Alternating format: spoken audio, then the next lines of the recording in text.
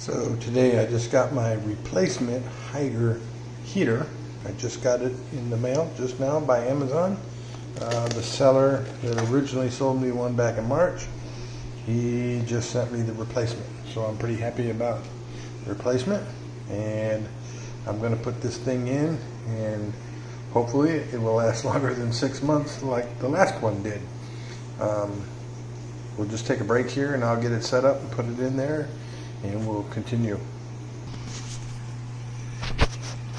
Well, I don't know if you can really tell, but yeah, the glass is too much reflection.